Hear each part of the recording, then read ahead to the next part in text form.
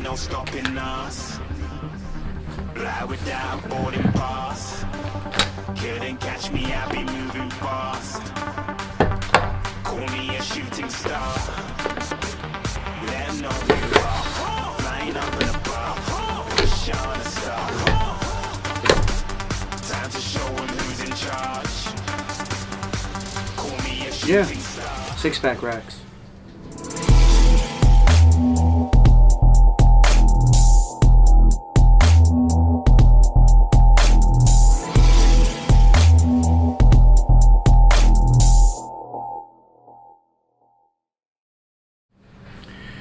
Alright, this is Dave from One Mad Fish. I've teased you guys a few times if you've been following me on Facebook or on Instagram. But something that's I've been looking for a long time. I've been looking for a good container that is leak proof. It's not shock proof, but it is leak proof. These are Rubbermaid containers. They're a hard plastic and they're guaranteed not to leak. That's why I have them upside down right now, just to show you. Yeah, nice and clear. You can see what's in them. If you want to show off your coral, makes it real easy. What we have here is what I like to call 6-pack racks. Reason being, this cooler is a 6-pack cooler. Your typical 6-pack cooler. This is an old one of mine that I use for lunch. Hold 6 cans and some ice. Well, now you can get a tall one for your SPS and a short one for your softies, 8 cans, and such like that. There is a price difference. $45 each shipped, $40 shipped. Minus the water. Will not come with Frag plugs, but yeah.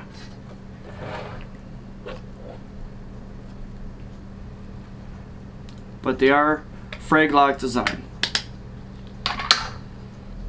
Has a handle, grab it in the middle.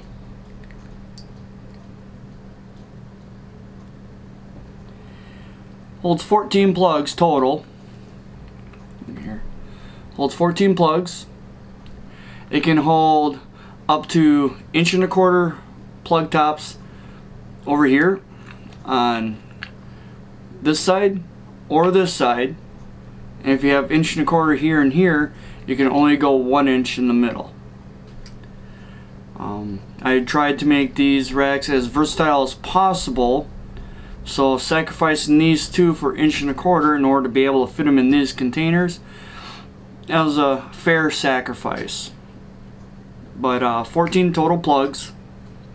You can have 12 at 1.25 inch and 2 more at 1 inch, or you just have 14 all at 1 inch or smaller. Handle that snaps in to the center, which it has 3 purposes. 1, handle. 2, when it's in the container, the top of the handle actually rests on the top of the lid. So if you flip it upside down, your rack does not sink. Keeps the rack all in one place. And the third, now there is a maximum water level in these. If you put too much water in, on the bottom side of these, you can see right there in the middle has an air outlet or a hole. Another one on this side. If you put too much water in here while you're putting the lid on, water will escape. So to help minimize that, I made top part of this little nub right here, the flat spot, that is the maximum water level that you can have in each one of these containers. Yes, I went through the trouble and I actually filled the water up, purposely spilt the water out of them holes just so I can measure where to put the top flat. So if you're filling these with salt water the first time, I would say go a little below that, because as you add coral into the containers, it will take up more space. So you're going to want to allow some leeway room.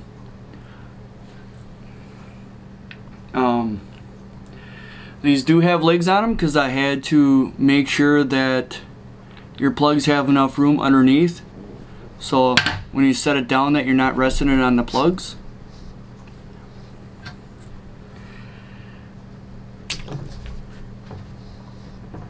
Fit right in.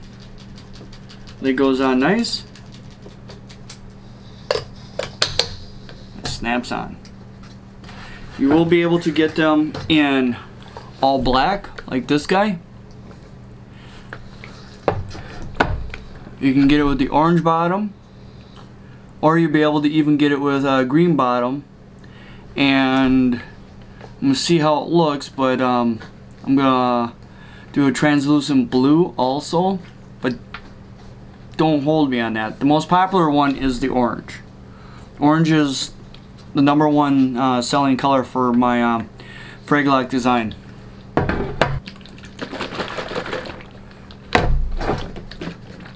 And you hold the frags in place. Frag Loc. This is Dave from One Mad Fish Small Sign. 6-pack rack.